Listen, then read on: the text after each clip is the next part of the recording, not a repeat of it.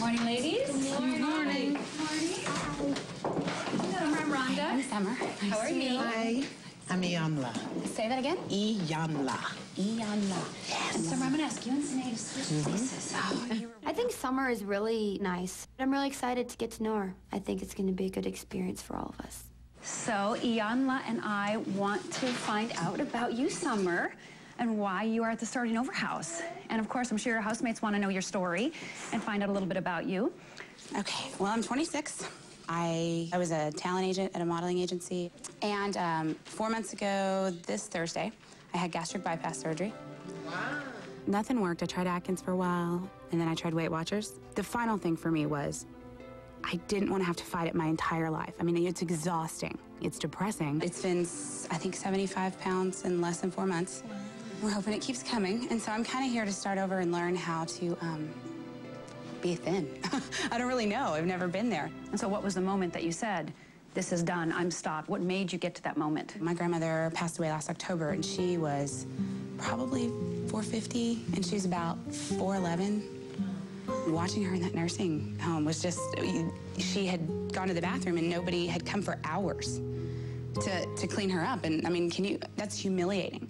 You know, and the reason that they didn't come was mostly because it would take 2 or 3 of them at least to do anything. I just didn't, I mean, I didn't know that I would ever necessarily get there, but I didn't want to risk it. Anything that's genetic hopefully can be fought off. Well, let's see some photos and find out a little bit more about you. Plasma, please. So scared. It'll be fine. Here. All right, this was last summer, and we were fixing to go out to a bar, so that is Jack Daniels and Diet Coke, and that... That's a big old fucking glass. I had a good time that night. These are pictures of my actors that have become my friends, my models that have become my friends. So how did it feel to be 273 pounds and work in the modeling agency? Well, it pretty much sucked. Yeah. They'd said things before when I would try to lose weight about, like, if I lost the weight, I would be, like, the prettiest one of the group and all this stuff, and I'm like, yeah, whatever. I think I made up for being afraid of being judged by my looks by, I know this business. Next photo. Okay, this is the biggest I ever got that I let anybody take a picture of me. So, and I look at that now. I didn't even find it till about a month ago. I developed some film and was like, oh, I forgot about that. It looks swollen. I don't know. I can't believe, it's really hard to believe how easily you don't see yourself. As I'm listening to Sommer tell her story, I am curious as to why she chose to have gastric bypass surgery. Can I ask a question? Are you jealous of your girlfriends? Well, of course. Is that why you had the surgery? No, God, no. I mean, I had to take out a loan. The insurance wouldn't even cover it, so that, believe me, I would not have incurred that kind of... I was just wondering, if you're in the modeling business and you have all these beautiful, skinny friends, is it that you wanted to sort of be like them? And on a certain level, I'm jealous, but I really like who I am, and I know I had to be this way to develop that personality or whatever. So you said your insurance wouldn't cover it, so they didn't see it as a health issue? Well, I did it before I had any real health issues. Like, my blood pressure was a little high, but nothing, I wasn't on medicine for anything, and I hadn't developed diabetes or any of that. Okay. Who's this? Okay, Tiffany's in the middle. Now, I am definitely gonna cry. Tiffany,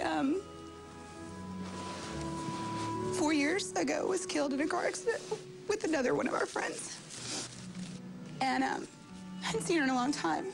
Was it You know, she was driving? wasted. She was wasted, but she wasn't driving. Who's this handsome guy? We met when I was a senior. And what's his name? Nathan. Nathan. He decided to join the Marines, like, out of the blue. He shows up in my work, and he's like, I'm leaving for the Marines in 11 days, and remember my ex-girlfriend? Well, I'm gonna marry her.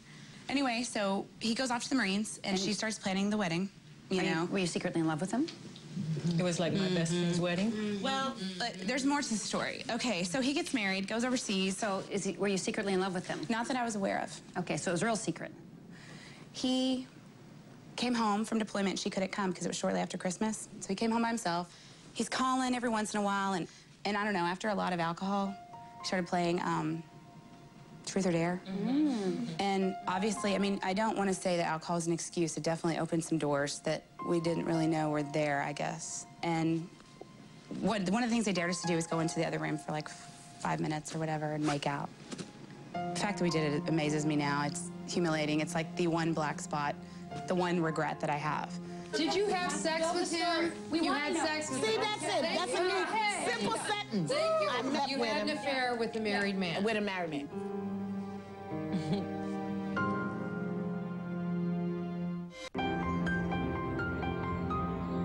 Did you have sex with him? You had sex with him. See, that's it. That's a new You had an affair with a married man. With a married man. Had an affair with a married man that she's secretly in love with for how many years, that she named as her best friend. She didn't know. But see, it wasn't a secret. It wasn't a secret. She knew she loved him, but figured because she was overweight, he couldn't love her. I personally believe that you put it in the back of your mind and just kept it there because you just didn't want to accept it. But you know what I find very interesting?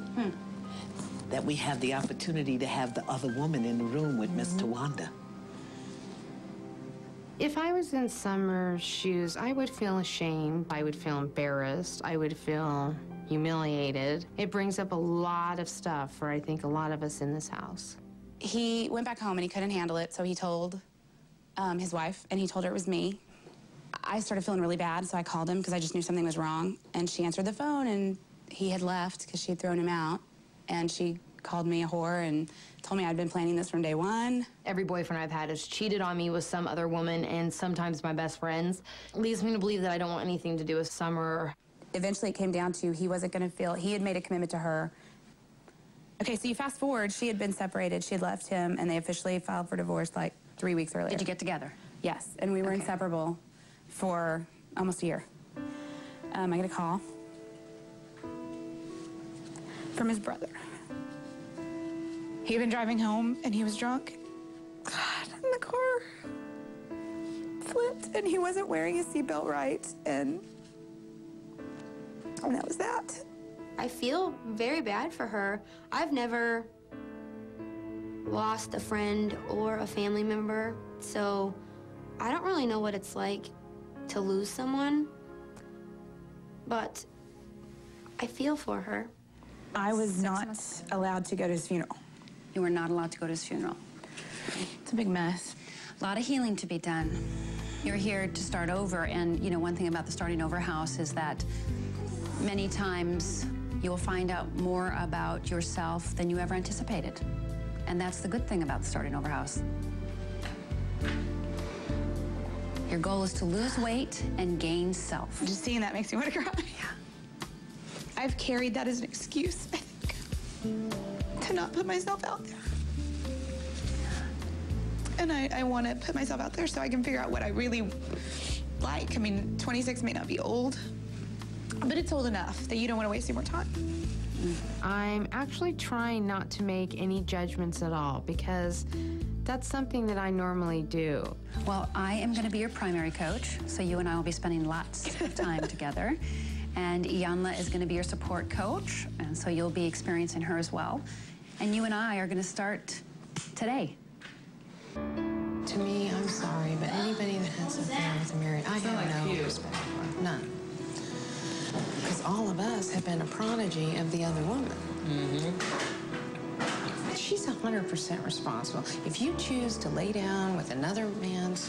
I think in her defense, I think by that she was meaning that he was half responsible, and so is she. And what I said was, in my opinion, he's 100% and she's 100%. Remember, she sat there and said that she should have gotten up and she should have left. Why didn't you?